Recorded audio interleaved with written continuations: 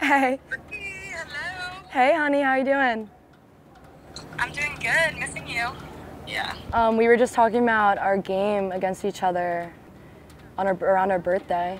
I can't wait to see you, actually. You can't? Well, I can't wait to see you either. I literally, it's getting me so excited. Well, people will be able to tell us apart because I'll be tanner than you, so that'll be good. Okay, whatever. People have to tell us apart somehow in the field, other than our uniforms. I think they'll be able to tell us apart because I'm way faster than you. All right, yeah, maybe. Not anymore. No. I'm a year out of surgery. I'm good now.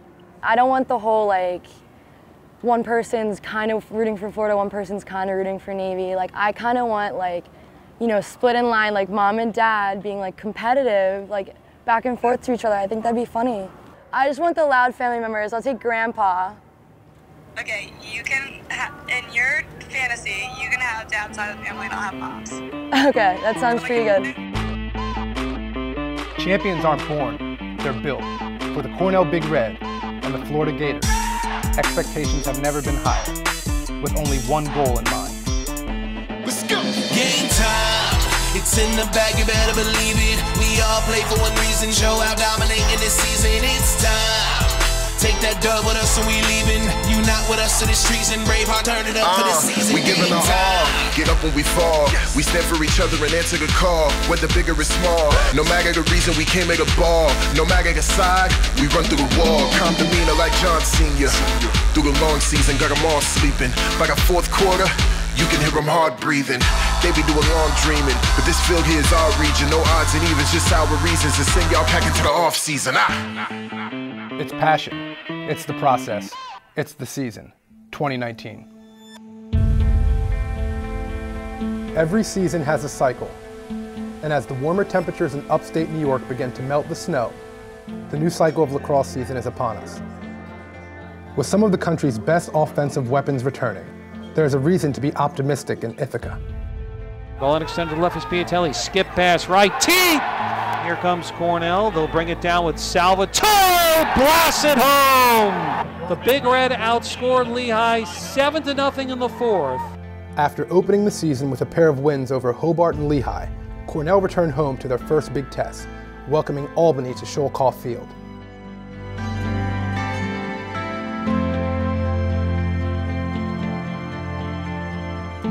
It was a challenge that will require all members of the Big Red to come together. Hey, it's about us, right? Let's just make sure we stay focused on us, what we're doing, being positive, being supportive, taking care of everybody in this group. 50-man mission, boys. All right, let's go protect Georgie's house. Flurries starting to cascade down at Sholkoff Field. Temperatures in the low 30s, and the wing play battle is on off the face-off. Early on, both teams flexed their offensive muscle. John Piatelli, who shoots a laser high about 10 yards straight away. Patty's got to step out. Lefty! Tie ball game, Sean Eccles. Hey, those wings got to step out and got to be looking for the lane. Hands! Hands! Hands!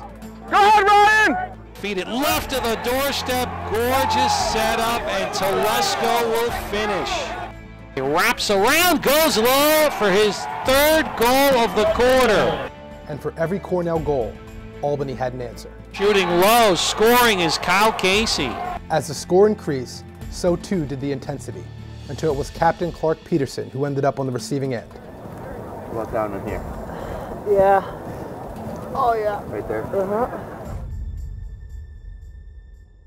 Hey, listen, face-offs are face-offs. If we're not winning that draw, that's not the end of the world. It's not the last time, it's not the first time we've ever been there, okay? But it does mean that we got to compete better on the loose balls. We do a better job on the defensive end, determining the direction the ball is going. That's a pretty big swing. Get to the goal. Attack the goal. If you get a shot, put it on frame, okay? I'm not saying we got to get volume shots here, but we got to attack the middle. We got to get to the goal. Communicate, support each other, and attack everything. Loose balls, everything. One ball at a time, boys. Just one ball at a time. So Albany got just what they wanted, a tightly played first half. Little swim move, Fletcher! Did the swim. Wingman sweep, shoots, scores! Cuts it to a 2-goal, 11-9 Cornell advantage. Two things we got to do to finish this game the right way. We're going to fight for loose balls. We got to stay out of the box. Pinch and pop. Graham.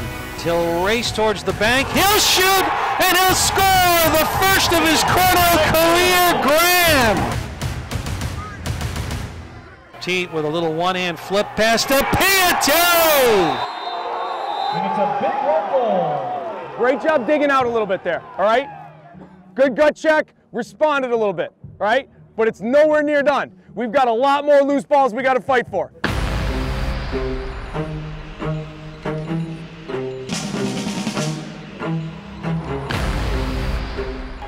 A big run by Cornell provided a 5-goal cushion in the fourth.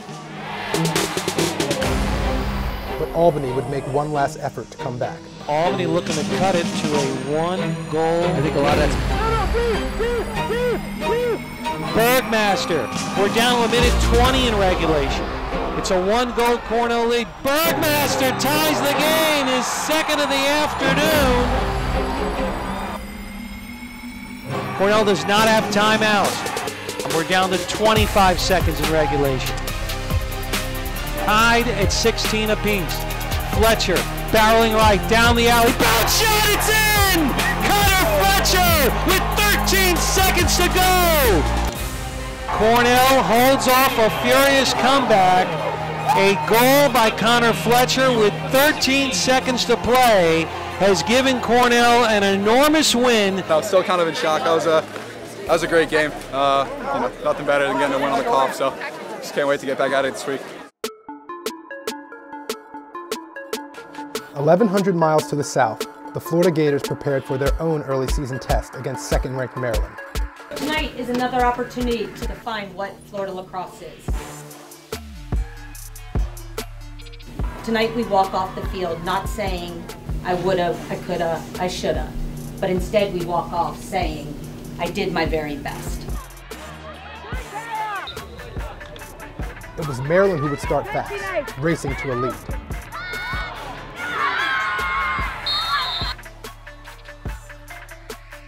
Down 5, Florida looked to answer. Haas going to goal, and she finds the back of the net again. This is Brecka coming around, and Brecka's got a goal. And Florida responds with 3 straight. But while the Gators could get close, Maryland refused to let them equalize. Jen Giles, oh my goodness. Oh wow, Lindsay Ronbeck. We just have to continue to push and push and push. Yep. Inside, and there's a goal. Lindsay Ronbeck finds the back of the net. There's a goal for Florida. Haas is on the board again.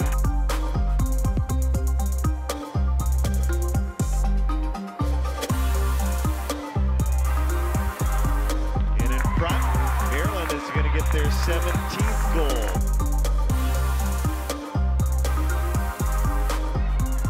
In the end, a career-high 8 goals from Lindsay Ronbeck was not enough. It was a clear example for the Gators as to where they needed to improve. I think just playing a full 60 minutes, right? We got down, we come back, and then we're content with where we are, right? At that point, we got to keep pushing and fighting and getting up, make them have that comeback. Did we lose? Yeah. I mean, we didn't beat that team, right? They're a good team. They're a great team.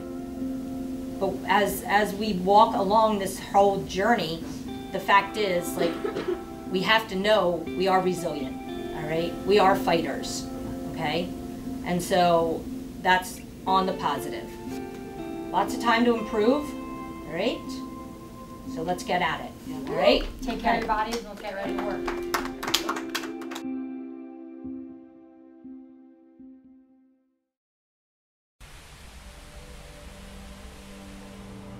So we got here.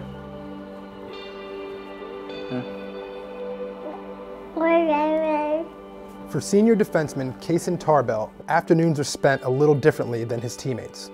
This is my daughter, Lisa Selena Tarbell. Her English name is Quill. She's a little shy right now. Oh, you like this? This is what you painted? Yeah. He hopes to pass down the lessons of lacrosse, which have always been ingrained in his culture. Lacrosse is huge. Where I grew up, you know, everybody owns a lacrosse league. Everybody has a net in their backyard. Coming from a Native American community, you know, we hear that lacrosse is a medicine game. It's a tradition. Our ancestors created it. After missing the 2018 season with an injury, Tarbell returns for his final season as the most experienced member of the team. Let's go, let's go. See it, Fleet. Get there, good. Same thing next time on Cobb. Next time on Cobb. Drive him, see that? Ball, ball, ball. Get out, get out, get out, get out. Good. While Kaysen has logged the most time on the field, the true elder statesman of the Big Red comes from an entirely different background. This is my certificate from passing sniper school. Something that means a lot, I think, to any of us. I think even more than that. When you pass, you get what's called a hog's tooth. So every sniper wears one of these. Traditionally, they take it from the chamber of the first enemy sniper they kill. That's the whole idea, that it's the bullet that's meant for you, so you keep it close. For 28-year-old walk-on junior Hunter Hughes, the journey to Cornell has been anything but traditional. Got into lacrosse the first year that they had it out in my town on the West Coast as a 6th grader, and played through high school. When I was done with high school, I joined the military instead. I joined the Marine Corps. I've always been kind of the person that looks for a challenge, and I thought it was the hardest. They have a reputation, and I wanted to be a part of that. Went to boot camp, did infantry training, got to my first unit, and almost, probably within a month and a half, was in Iraq. Not only did he want to be a part of the team, he wanted to lead, and soon saw his inspiration for becoming a sniper. And there's a group of about 4 guys, Oakley sunglasses on, long hair that had to be out of regulation, standing there, you know, either tanning on the ground or doing 225-pound clean press on our helipad. And I'm thinking to myself, who are these guys? You know, I want to do that. Those men were snipers, and after 2 years of intense training amongst some of the top talent in the military, Hunter achieved his goal. We had 6 SEALs with us, 3 passed. We had other guys who had been in sniper platoons for 2 years, already doing all this stuff and practicing. But it's, you know, challenging. It's just hard to pass. So when you do, you know, that culmination of all that work and all that kind of, you know, all that pain, I guess you'd say, yeah, I'd say it's the biggest accomplishment I've ever had in my life. Hunter would serve 4 tours of duty around the world, eventually returning to California with a renewed sense of purpose for his studies and lacrosse. A buddy of mine got me to come out to a pickup lacrosse game down in Glendale. People would meet there every Sunday, and they've been doing that since like 2008. And it was just a ton of fun. I dug out all my old lacrosse gear. It was all, you know, pretty much falling apart. And I forgot about how much I enjoyed lacrosse. Yet it was another twist of fate that made his 2 passions finally collide. I was coaching a high school lacrosse team last spring, and I was applying to colleges, and I got into Cornell. One of the kids on my lacrosse team found out and spread it around to the team, and so then this whole idea of me trying out started. After arriving on campus in the fall, Hughes became one of 2 walk-ons to earn a spot on the team, where he hopes his attitude can have a unique influence on his teammates. I am absolutely not the best player on this team, nor do I expect myself to be. But I do expect myself to try harder than anyone else out there. It isn't ever something that I would have thought I'd be doing, but I love that I am. And to be able to put on that, you know, put on that jersey every day and go out there and be able to just go at it with those guys, there's not much better than that. I just want to be able to set an example of work ethic and, you know, putting in that time. In the real general sense, boys, there's a lot of details in this scout, and a lot of them are going to be irrelevant if we're not winning ground balls. Okay, I've been presenting it to you guys so far this season, and telling you that the possession battle is going to be a difference maker for us, and we haven't won it. It's not your stick that picks it up; it's your legs that get you there. If we win ground balls, we'll win the possession battle. We'll have an opportunity to get the ball on our end of the field, protect our defense. Probably the faceoffs will work out in our favor, but I'm most concerned about how hard you guys are going to work for something that you know is difficult.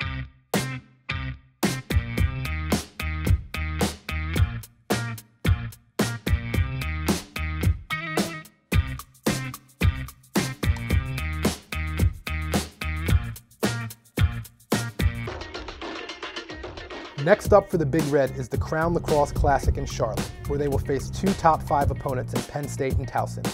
Coach Milliman knows the challenge is as much mental as it is physical.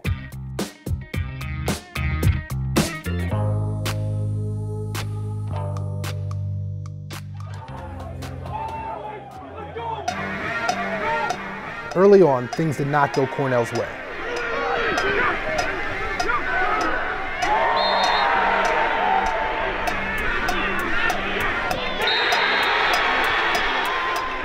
Nine first-quarter goals gave Penn State a commanding lead. This is a challenge. As hard as it gets. Go hard, go at them. Despite the large deficit, the Big Red worked to gain momentum.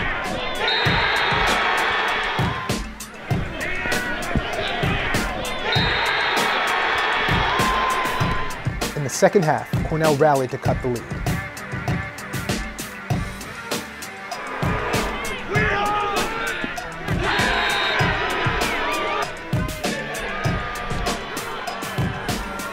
But in the end, the Big Red simply ran out of time.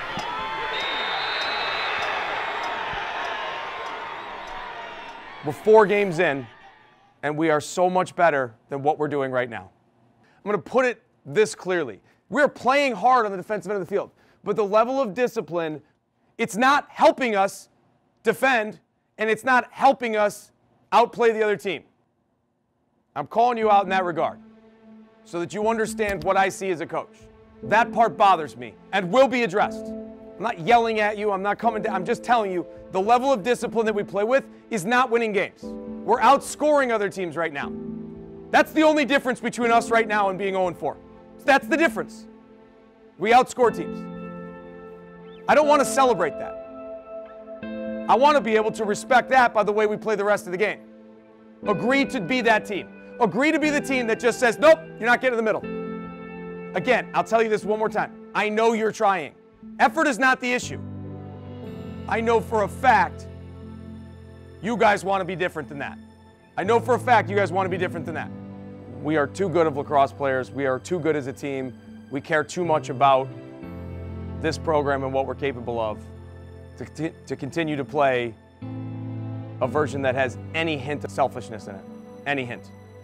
We have a lot more ahead of us. Just like I say in games, just like I say at timeouts and in quarters, all we can do is refocus. Whatever just happened is gone, and turn our attention to the next play. Because once we figure out how to play relentless, without any hesitation, the only thing left is stringing it together. Bring it up here real quick. All right, I know this one sucks. This is part of the journey. Put this in the Rolodex. Let's move forward, all right? Together on 3. 50-man mission, the guys that are back at home too, thinking about them right now, all right? Together on 3. 1, 2, 3. Together. As Florida travels north to meet Navy, the game holds special significance to junior Brianna Harris. I remember showing up to the hotel for Under Armour All-America, and she gave me a letter. She was like, open this when you get there. She wrote me this whole letter like, this is your first sporting event where I won't be there. And I want you to know that you can do this. You're gonna be fine, you're gonna be amazing. And I remember reading that, thinking, wow, this really is our first sports event not together, and I bawled on the spot. Brianna and Kayla were born identical twins and have shared an athletic journey since the beginning. I was always right behind her, and it was just so annoying. And I think that always pushed me to do better, because I think without her, I wouldn't have pushed myself as hard as I could have. And you know, who knows, I might not have ended up at University of Florida. As college recruiting kicked into full gear, it was Kayla who suggested they go their separate ways so they each could flourish individually. I'll never forget it. She committed before I did. I was really taking my time with my options, like, oh, do I want to go here, do I want to go there? I wanted to visit every place that offered me. But Kayla committed, I want to say, a full year before I did. And she committed to the Naval Academy, and that's our hometown. But so of course I was considering, you know, Navy. And she committed, and the first thing she said to me was, if you commit to the Naval Academy, I'm decommitting and I'm never talking to you again. Because she really more than me wanted to like kind of find herself, you know, grow up and be an individual, because we've always been in the same sports, same friend group, same classes again. And she wanted to really like separate. Despite the distance, the twins remain as close as ever, even sharing a sort of twin sense. Bye. It goes a lot farther than that. Like actually the day that I tore my ACL last year, she was at LaxCon, and Kayla actually, she told me this afterhand, she had to step out because her knee hurt so bad. While this head-to-head meeting is 3 years in the making, that doesn't keep the sisters from socializing together the night before the game.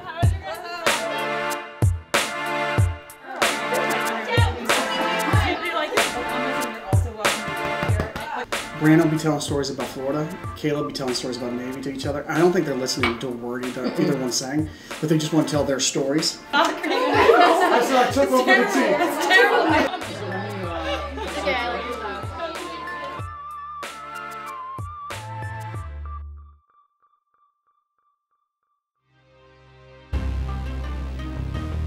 On game day, it was all business for both squads.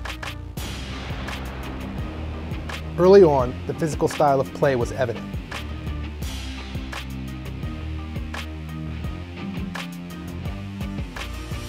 Two yellow cards for Florida's Sydney Parecka cost the Gators their captain.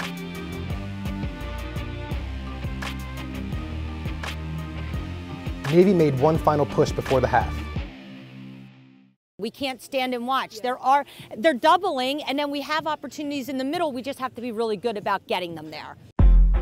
Early in the second half, Florida established a rhythm, taking the lead.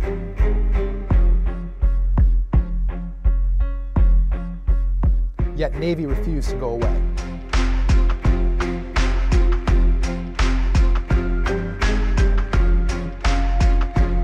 In the final moments, the Gators struggled to hang on.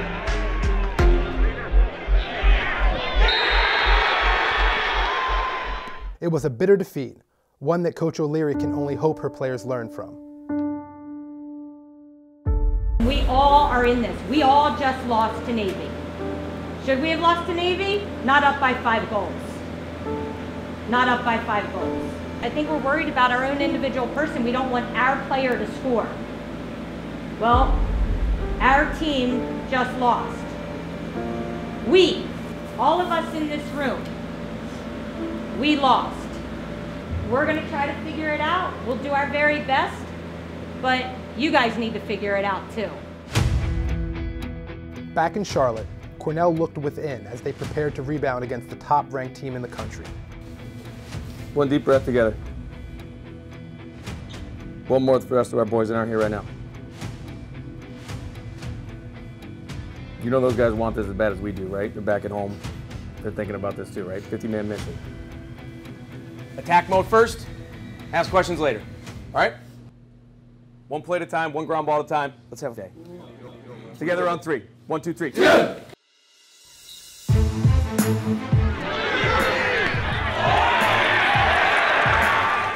And although they fell behind early, the Big Reds stayed aggressive, led by Captain Clark Peterson's indomitable will. Hey, great job. Boys, one play at a time. All right, that's it. Together on 3. 1, 2, 3. Yeah, let's go. When the dust settled, Cornell had built a comfortable lead, with 8 of their goals from Peterson.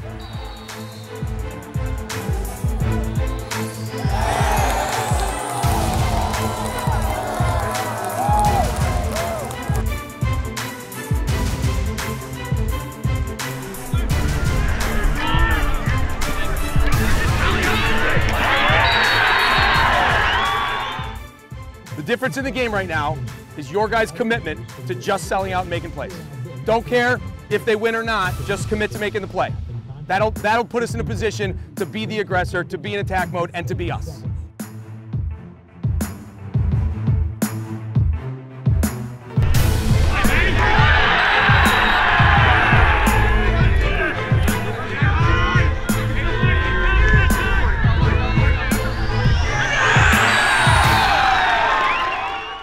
Bad as we were on Friday, and when I said that we stood in this exact same spot, I said remember this one because this is the other side of it.